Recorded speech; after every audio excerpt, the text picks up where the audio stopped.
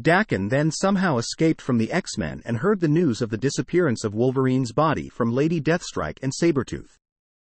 The duo asked him to help them investigate Logan's possible return, and in case he was alive to kill him once again. Daken agreed and joined them. Using data from military satellites, the team tracked down an adamantium signature similar to Logan's in Maybell, Arizona. They found the town overrun by zombies and their healing factors deactivated within the town's perimeter. Daken was captured by a kill team sent by the organization responsible for the town's state, Sotera.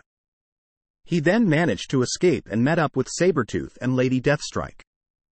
When the trio tried to head back to the power station where Daken had been held prisoner to deactivate the mysterious glowing green orb that created the zombies and switched off their healing factor, all three were taken down by Sotera's soldiers. In the midst of the battle, Daken was fatally injured and died.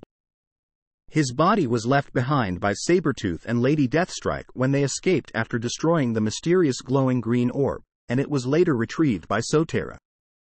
Persephone, the mysterious leader of Sotera, then resurrected Daken as one of her undead killers.